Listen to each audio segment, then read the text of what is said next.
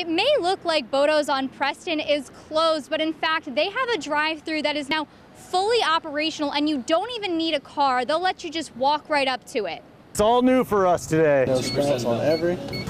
These are the sights and sounds of Bodo's Bagels in the wake of COVID-19. 6 planes, 6 Much of it's the same, except for one minor detail that's caused a little community controversy. Did Bodo's ever have a drive-thru before? No, we never did. Well, that's now changed. Total? The bagel shop has now transitioned into a drive-thru only operation at its locations on Emmett and Preston, but not at the corner.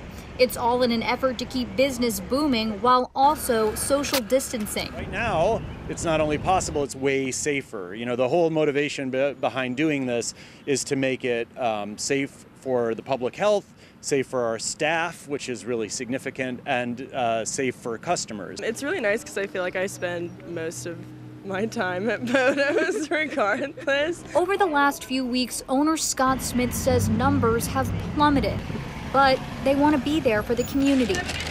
Bodo's is definitely something that I grew up with, like being from Nelson County and she's from Charlottesville, so I came here as a kid, so it really means a lot that they're staying open. Certain circumstances call for certain actions, and it seems like a reasonable time to adapt. Owners emphasize this transition is going to take some time. It's going to be a little clunky for a little while, but we'll get better and better at it. And it's certainly not permanent. We'll do it for as long as it's the only thing we're doing. Once we can have people back inside, it'll be impossible. But while it is possible, Come on up. Employees are determined to make the most of it.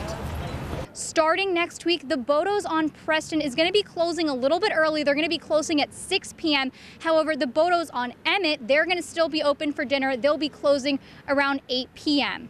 In Charlottesville, Carly Kempler, NBC 29 News.